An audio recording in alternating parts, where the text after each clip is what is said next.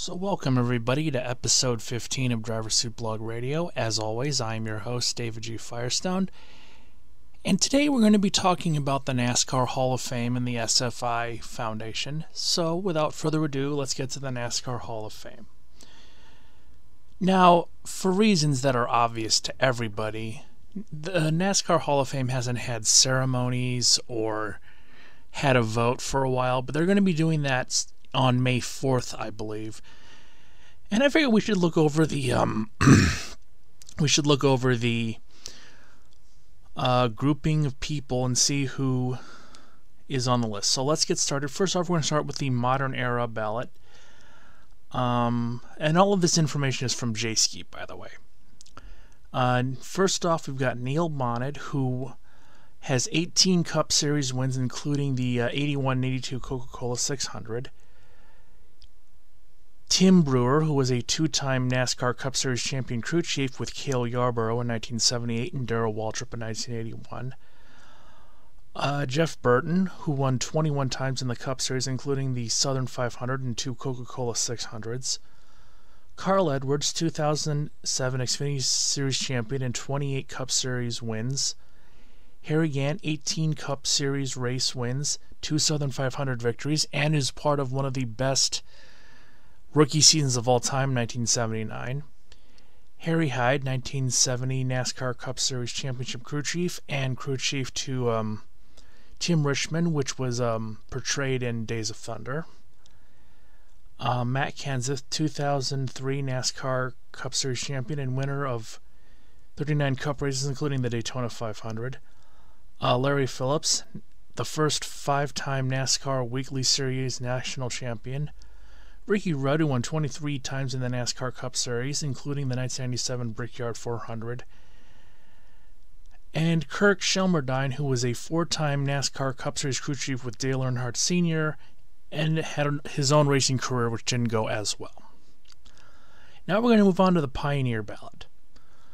There's going to be two from the modern era, one from the Pioneer and one from the Landmark Award. So for the Pioneer ballot, we have Sam Ard, who was a NASCAR Xfinity Series pioneer and two-time champion. A.J. Foyt, who won 7 Cup Series races, including the 1972 Daytona 500. Edwin Keith Banjo Matthews, who was a car builder, and he built cars that won more than 250 NASCAR Cup Series races and 3 championships. Herschel McGriff, who was the 1986 NASCAR West Series champion. And car owner Ralph Moody, who was a two-time Cup Series champion as an owner and is the mechanical genius of Holden Moody. Now we're going to move on to the Landmark Award. The choices are Janet Guthrie, the first female to compete in a NASCAR Cup Series Super Speedway race. Alvin Hawkins, a NASCAR first flagman, and he established NASCAR racing at Bowman Gray Stadium with Bill France Sr. Current NASCAR president Mike Helton, who was also a track operator role at Atlanta and Talladega. Lisa France Kennedy, I hope I'm pronouncing that right, who was the NASCAR, I don't know if she was or is, but the most influential women in motorsports.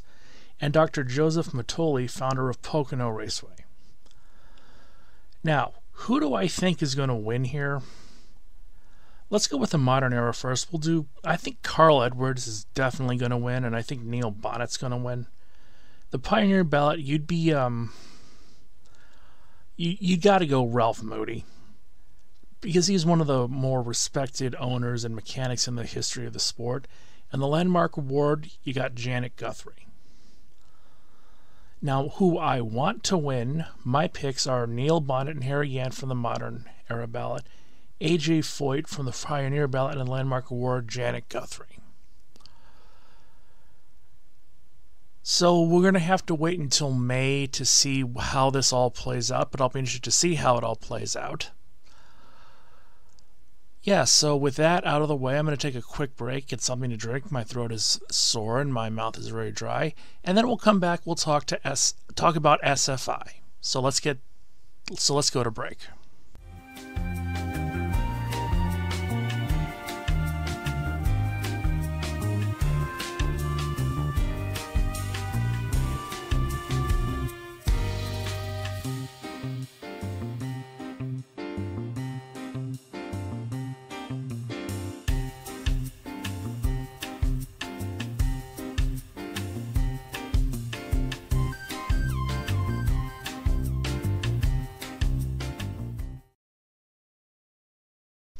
And we're back. We've talked about the various aspects of fire suits on the show, but the most important aspect of it is how much it can protect you from fire. So in order to talk about how that, we have to talk about the various safety certifications. Now there's typically two that are used. There's SFI, which is used in North America, and FIA, which is used more internationally. Today we're going to be talking about SFI. So what is SFI? The SFI Foundation is a non-profit group that administers standards for specialty automotive and racing equipment. According to their website, SFI was founded in 1963 as part of Speed Equipment Manufacturers Association, or SEMA, as their safety group. Back then, the safety culture wasn't as rigorous as it is today, and there were not many standards in place. SEMA started the safety certification with SFI, or SEMA Foundation Incorporated Certification. If equipment doesn't meet SFI standards, the participant can be denied entrance to the event. Eventually, SFI left SEMA and became its own independent group. Now let's talk about a few of the technical bulletins they've issued in regards to auto racing uniforms. 3.2 is specifically a technical bulletin on fire protection material, while 3.2a is very prescriptive in the requirements to meet ratings, such as 3.2a/1, 3.2a/3, 3.2a/5, having to do with TPP, or thermal protective performance, or, in layman's terms, how long until you receive a second-degree burn.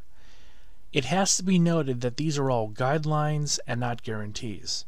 And I also should say that higher rated suits, specifically 10, 15, and 20 ratings for driver suits, currently require recertification after 5 years. What I've noticed also is that the rating goes higher than 20, even though 20 is the highest that most manufacturers make suits for.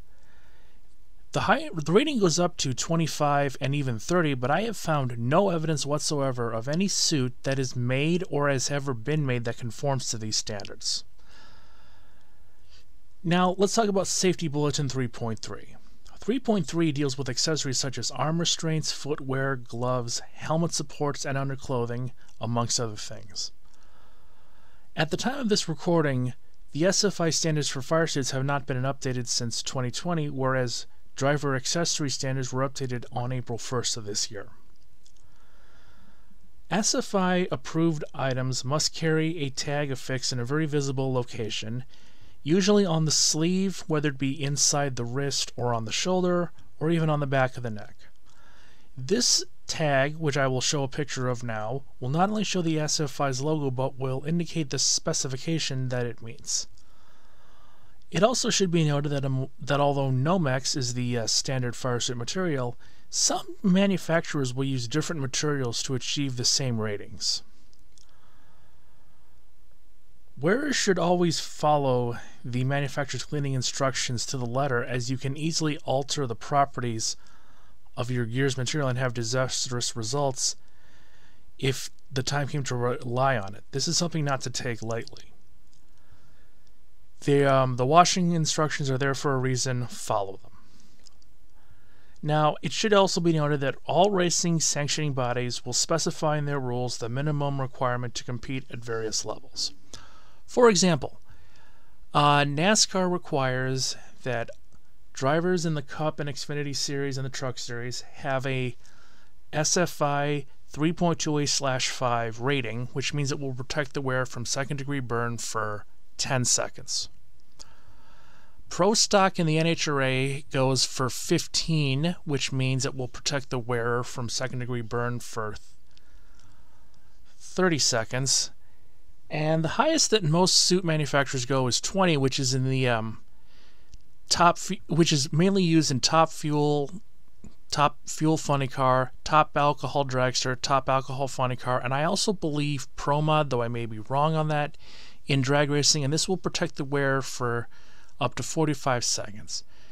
It should be noted that the higher rated suits are for drag racing, where the drivers are not in their suits for several hours, but for 10 to 15 minutes at one time.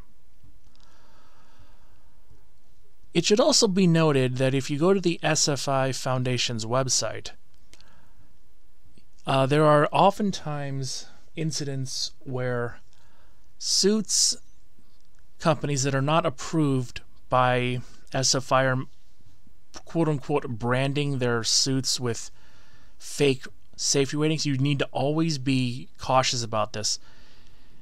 SFI has on their website a list of every single approved manufacturer that sells SFI branded clothing.